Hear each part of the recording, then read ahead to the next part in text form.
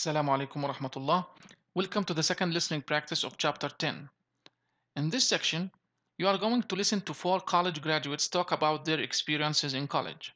After you listen, match the beginnings and endings of the sentences.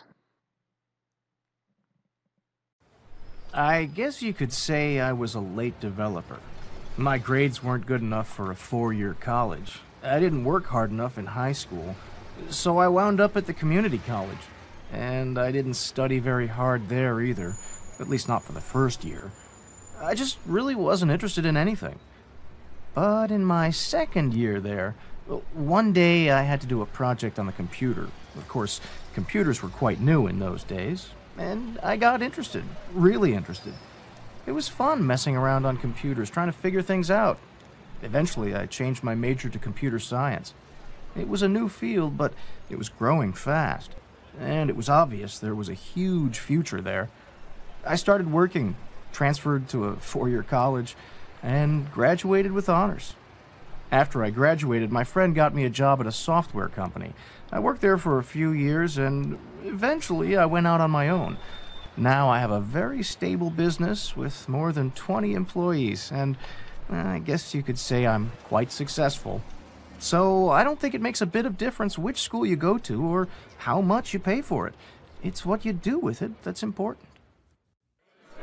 I got an undergraduate degree from the local state university. My family didn't have a lot of money, so that was my only option at that point, really. My dream had always been to go to an Ivy League school like Harvard or Yale, but we just couldn't afford it. I had to work part-time while I was studying, and then I worked 2 jobs during the summer to pay for school. I was pretty happy at the state school.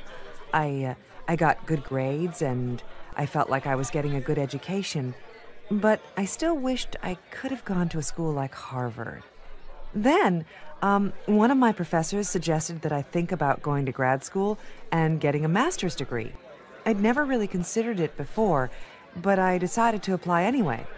My professor suggested different schools to apply to, including Harvard, and I thought, well, it's worth a try.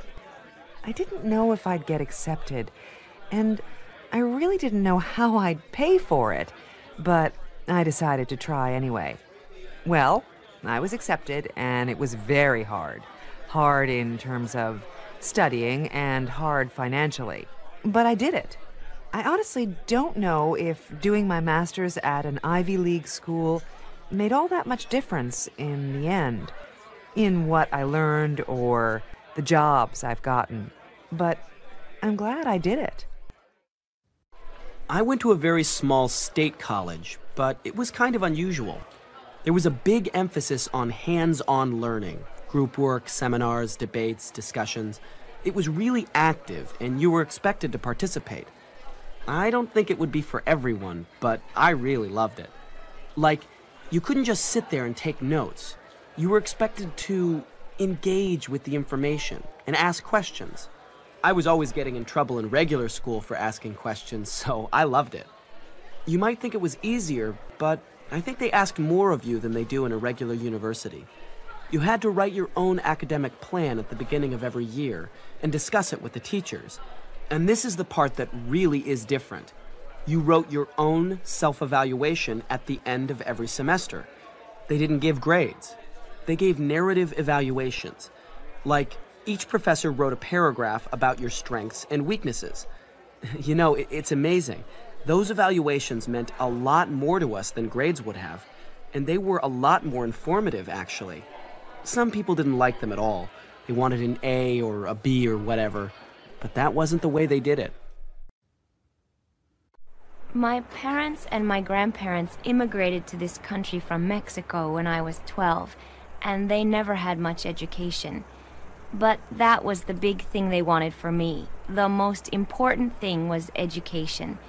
They were pushing me all through school, always checking my homework, putting me in summer school, and things like that. They were so happy when I got accepted to college. But college was tough for me. High school was pretty easy, but you're expected to be a lot more independent in college, to study and work on your own. and I didn't really understand that at the beginning. And I felt really insecure because English isn't my first language, and I had to write a lot of papers in English. It was really hard at first, and my grades weren't always so good. But I made it in the end. Nobody in our family had ever graduated from college before, so it was a big deal for the whole family. Okay, as you can see here, we have 4 people. We have Tom, Tracy, Ed, and Alicia. And we also have 4 experiences in college. This include fulfilled a personal dream, went to an unusual school, fulfilled a family's dream, and discovered an interest that later became a career. So, you are required to match the beginnings and endings of the sentence according to the people here. How about Tom? How about Tom's experiences in college? For Tom, he discovered an interest that later became a career. For Tracy, she fulfilled a personal dream. For Ed, he went to an unusual school. And finally, Alicia, she fulfilled a family's dream. That's all for today. Thank you very much and see you inshallah.